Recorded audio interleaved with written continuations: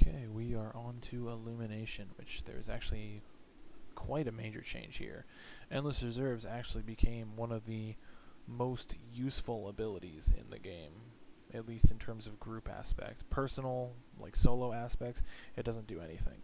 But basically you spend some of your resources and you restore resources back to everyone in your group, which basically you spend, say like right now what am I at? I'm at 5. So I spend 30 stamina and gamma, but I give my team 60.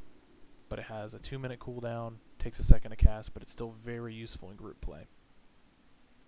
Meditation was actually reduced on regeneration, so that's one thing, but that's not a huge issue because you actually have another aura now called Enlighten, which increases the maximum resources of your entire group, which doesn't have an icon, but don't worry about that.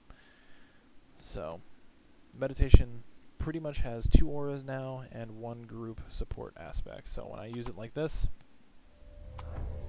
it'll spend my resources and it'll give it to my team, but obviously I was standing still when the regen tick happened, so you didn't get to see, obviously, much. You might have seen when it went down. But, yeah, Meditation is a lot stronger now. It's more sought after in groups. It's probably one of the only aura lines that I would definitely say should be required in group versus group PvP. And in PvE, definitely the most useful since you don't really need any other aura.